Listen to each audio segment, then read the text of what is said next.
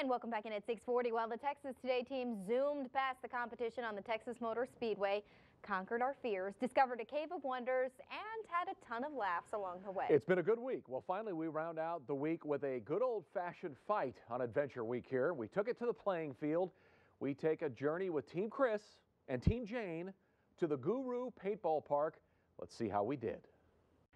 With safety masks on, paint hoppers full, We are entering a world of pain. and a will to be the last surviving team, welcome to the paintball games.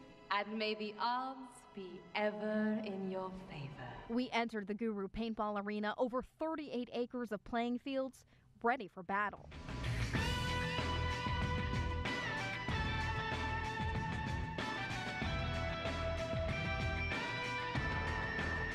And after some brief instruction from our refs, Cameras up! Safety's up! it was go time. 3, 2, 1, go, go, go!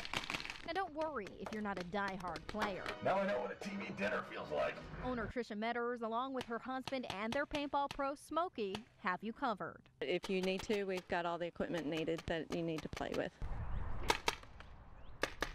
And fortunately, these aren't lethal weapons we're dealing with. But wait, we were hoping for diplomatic immunity. It's just been revoked. All jokes aside, our floor director Ben took the hit like a champ. You good? Ben? That was some serious girl power. Guys, I think we need a new teammate. Women are especially competitive. Once they get the paintball marker in their hands, it's on. Yeah, I just was aimlessly shooting him. Sorry, I hit you.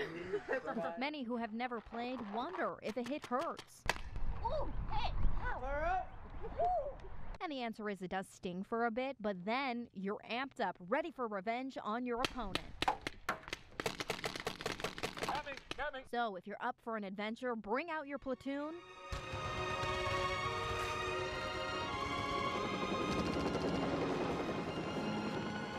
For a battle royale.